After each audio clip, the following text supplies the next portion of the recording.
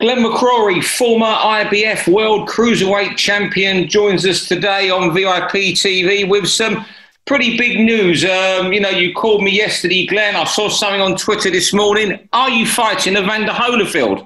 I am. Yeah, I spoke to Evander a couple of nights ago and said we watched the Tyson fight. I was doing it for BT Sport, which was great. And it was one of those things. I phoned Evander just to see what he thought of it. And then when we were talking, it got me back into a conversation that we should have had 30 years ago about me and him fighting. And he said, "Well, let's do it." And I said, "Well, I thought you were fighting Mike Tyson." And he said, "Well, let's me and you do." And I said, "Well, you know what? That was my goal. That was my whole life, was to fight Evander Holyfield, because all I wanted to do was fight the best. I wanted to fight the best." And Evander moved up to heavyweight. I was #1 contender for his title. He moved up to heavyweight, and that dream went away for Pat Lumumba. I won the Cruiserweight Championship of the world, but for me, it was never the same as beating the best ever. And the best cruiserweight ever in the world is Evander Holyfield. And for me, that would be my legacy, to beat him. So I think we're going to do it. It's amazing stuff that you're coming back after all this time. And 7 years. Yeah, 27 years. 27 years. And I feel the same now as I felt then. I feel like my career. I had a great career. I retired at 25 because of bad management. 25. I never ever got the chance to hit my prime. I never got the chance to be at my very best. And if there's one thing you'd want to do, age is but a number. So it doesn't matter. If there's one thing you can do, it's to test yourself. And Evander would be a great test. Last year, I climbed the 8th highest mountain in the world, Manaslu, with no training whatsoever. And it was the hardest thing I've ever done in my life. It was no joke. But if I can do that, to come back and box, that's what I'm built for. That's who I am. That's a piece of cake. Have you and Evander spoke to any promoters about where it could be? Obviously, it's going to be a few months off, but have you promoters in touch? Have you liaised with anyone? Is it going to be Britain, America? Yeah, there is promoters in touch. I work with the BKB boys. I work with the Bare Knuckle Boxing boys. Jim Freeman and Joe Brown, who are great guys, and they have made a point. We did a show on Friday. They've done world title fights with Jimmy Sweeney, and they're really good guys. So I'm looking at them. I'm looking at them to pull this off.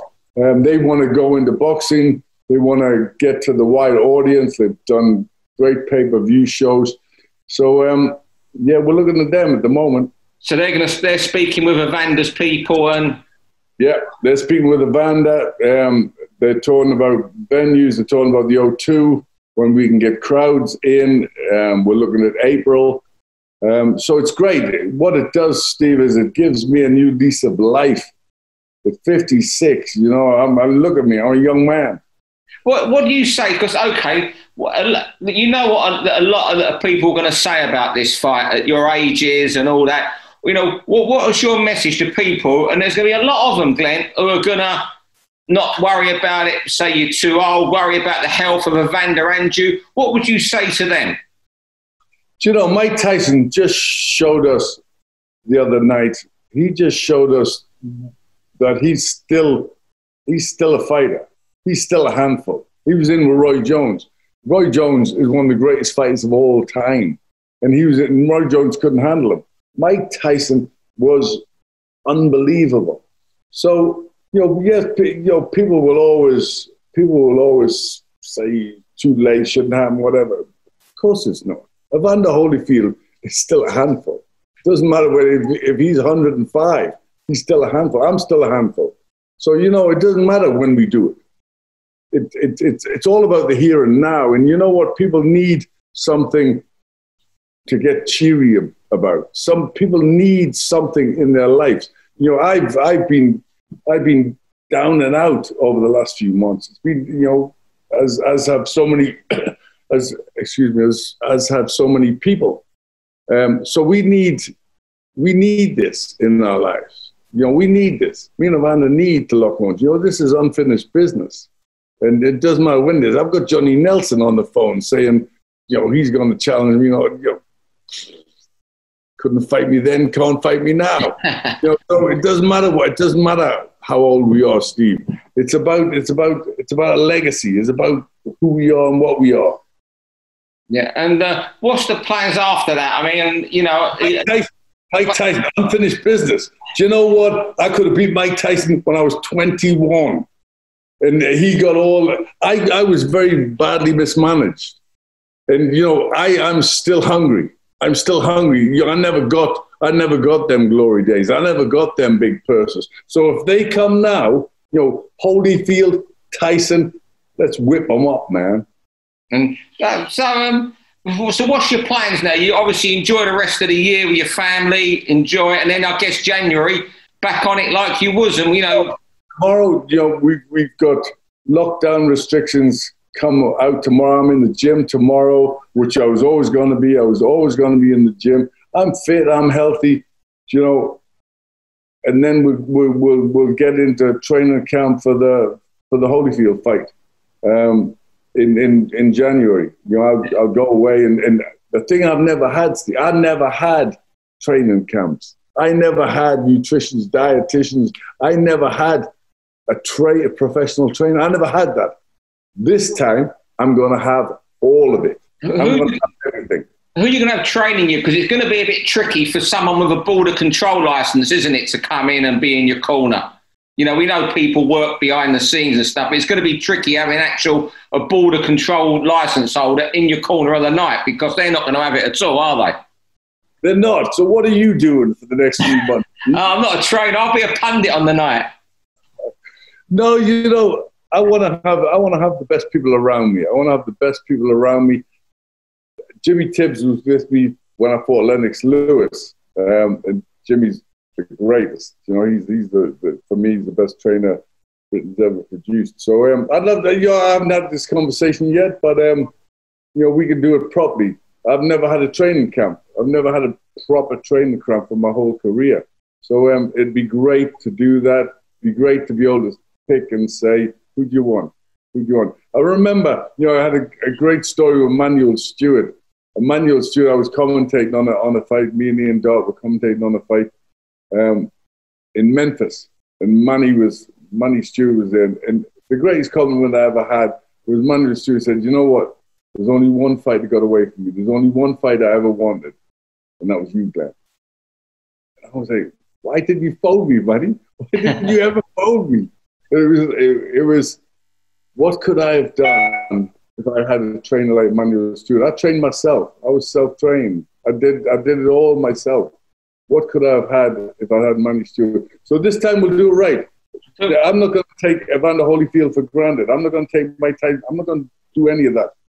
If we go in with the best, this time we'll be the best. And what about your weight? What you're going to weigh 16, 17 stone? I don't know what your weight is. You look well enough in your face there. Obviously, you know, you're going to lose a bit, but I'm in good shape. I've been walking and running an awful lot over the lockdown. So I'm in decent shape. I will just come in as a heavyweight. The thing is, Evander Holyfield, you know, back in his glory days, was up at 16 stone, pumped up, juiced up, whatever you might say. He's not anymore. So, yeah, we're going to have the real Evander in there. So he's going to be lighter than me. I'm going to be at my best. I'm going to be about 15 and a half stone. So I think it's going to be great. And, you know, I want to see how good he is. I want to see how good he was. I want to see the legacy that I saw with him and Mike Tyson, with him and Lennox. I want to be part. I missed out on that. I was commentating. I was like you. I was sitting ringside for them great fights when in my heart, I wanted to be in there. In my heart, I missed all that. Now I've got the chance to get that back. And obviously, you know, there'll be financial rewards. As you said, it's like for millions of people who, you know, do well, they've had a terrible 8-9 months. Like you're out on your after dinner circuit, you're doing bits of training and all that. Suddenly that's ripped away from you. So the financial is going to help as well, obviously. 100%. You know, I got £7,500 for winning the world title. $15,000 at the time. And I had two managers both take their cut, 33% and 25%. I signed off the dole. I signed off the dole live on ITV. I signed off the dole way back in 1989. Only just. So I've had a really tough, you know, it was really tough. Now they're talking about silly money. So so I deserve that.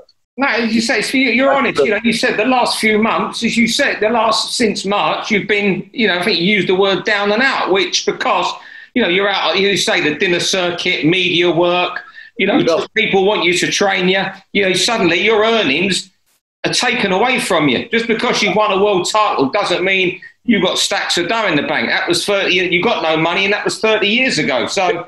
And I earned $15,000 then. So I had to pay Lennox Lewis just to pay the tax man. So it was a very tough career. So, you know, if I can grab some back now, that'll be great. You know, and if Evander can, Tyson can, if any of them names can, then that's great. You know, but it's not about. It's never been, Steve. It's never been about the money for me. It can't be. You never earned any. But it's never been about the money. It's about legacy. It's about I should have been up there with the great names. They brought my fight forward, and I lost my world title, and that was, you know, they took it off me. So it was I could have and should have been so much a better fighter. I should have been up there with them great names. Yes, I fought Lennox. Yes, I was in the ring 96 rounds with Mike Tyson. Yes, I was there. But I was on the periphery of that. I don't want that anymore. It's now or never. It doesn't matter if we're 56. I can still beat Evander Holyfield any day of the week. Brilliant. Well, Glenn, great talking, chat. We'll get this out. I'm sure we'll get plenty of reaction to it. And people will be contacting you with their opinions. Let's hear it. Let's hear it. Let's when they look at the legacy of the cruiserweight division, I want them not to think of me as a nearly man because he didn't do this. I want them to look at me and think he was the best there ever was. No, you can't be a nearly man. You won a world title, you know, an IBF world title. So you're not a nearly man. But I think you're getting at you want to be held up there the same esteem as what Holyfield did. I don't want people to say, oh, he couldn't be, you know, he was down there, you know, he won the world title, you know, Johnny Nelson, blah, blah, blah. They couldn't tie my shoelaces. And Mike Tyson will tell you that. You know, I sparred Mike Tyson in his prime. And you know, we sparred really, really well. And that's not a joke or anything. That's real. That part they can never iron out. So, you know, when they think of me in the great cruiserweights, I want them, and I'll prove it. I'll prove it when I beat Evander Holyfield. Glenn, thanks very much for joining us on VIP TV and giving us the update on your ring return. Thank you, Steve. For all boxing info, news and latest interviews, amateur and pro, across the north, click and subscribe. VIP Boxing Promotions. Also, Twitter, Instagram and Facebook.